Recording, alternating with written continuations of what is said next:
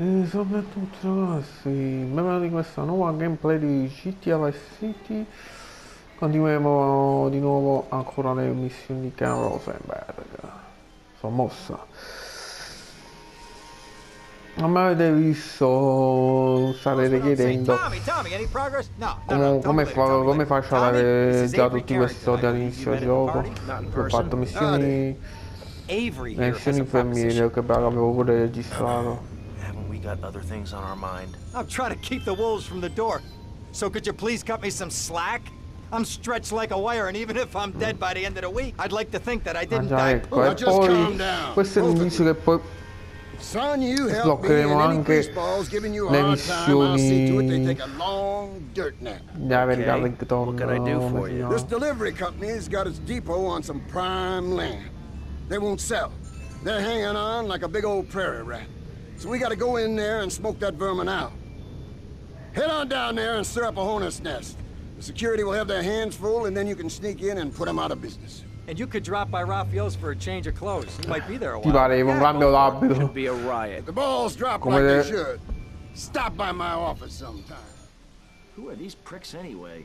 Lawyer pricks, rug-wearing pricks, surrounded by... Come se fosse una novità il cambio d'abito. Vabbè, andiamo prima a cambiarci d'abito e facciamo sta puntini di missione. Andiamo a lavorare gli alberi. Poi al massimo dovremo proprio far scatenare proprio il putiferio.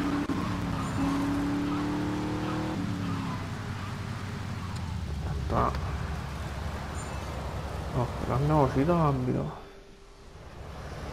Siamo belli vestiti proprio da muratori.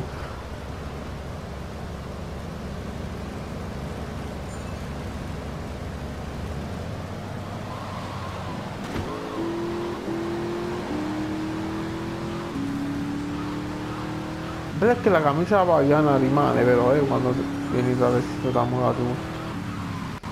Ok, andiamo. Spaccare ora scateniamo proprio che il nostro obiettivo è di far proprio scatenare la rissa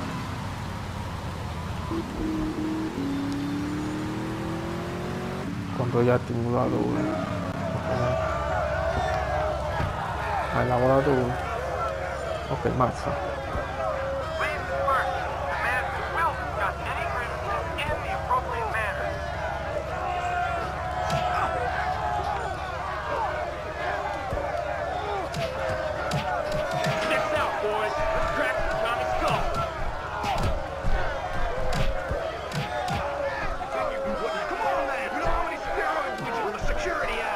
Ok,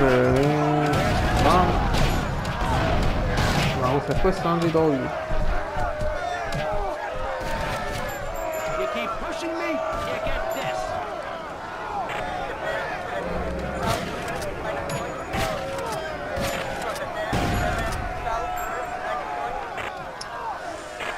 Il cane che non c'è la mira. Lato. Cacchio, 2 stelle. Ok.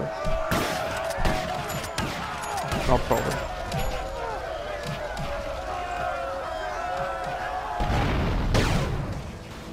Ok. E va bene. In questo modo abbiamo sbloccato le nuove missioni.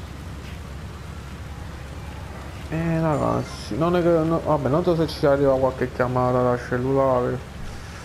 Meglio controllare, ok, sì. Hola, is this Mr. Versetti?